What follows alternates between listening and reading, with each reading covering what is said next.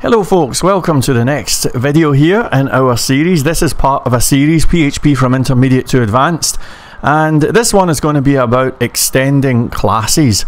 So I have a folder created here by the name of PHP_training. It's in localhost, and why don't we just do a fresh start, shall we? So let's kick this one off by creating a brand new file, and let's call it first.php with an uppercase F.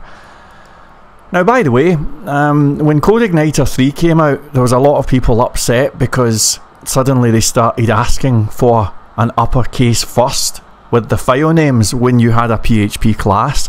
If you've ever wondered why that change happened, then stay tuned because that's coming up. But in any event, for the moment, let's just say class first, and we'll do that. Okay, and that's us now created a class. Congratulations. Now we're going to just say function run, and we're just going to say echo hello from first, something like that, and I'll maybe chuck in a new line. Okay, so pretty simple stuff, no surprises, and all is well. Let's now create another new file. We'll call this 1 second. Again, we'll have an uppercase first character on the start of the second there, the file name. And once again, I'll explain exactly why we do that in an upcoming video. In fact, it's coming right up. So for this one, we're going to say class second extends first. But of course, there's a mistake here, right? Because I've not included the first one.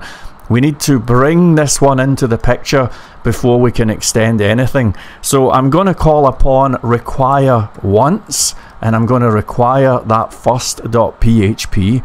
If you're wondering why I'm saying require once and not include or something like that, then I encourage you to go back and watch the previous video.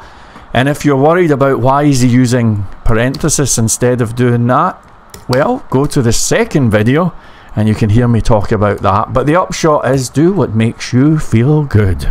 Anyway, in this second class, I'm going to just say function rock, and I'll just echo rock and roll, and we'll do a new line. Okay, now if we refresh and click into these little beauties, nothing is going to happen, of course, because even though we've created the classes, we haven't done anything with them. So to bring them to life, we're going to say second is a new instance of second, and we can do it just like that. And then hello Honolulu.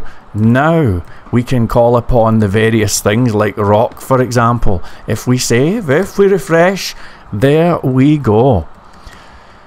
Now, because we've extended the first class, that means that we have access to the stuff that's happening here.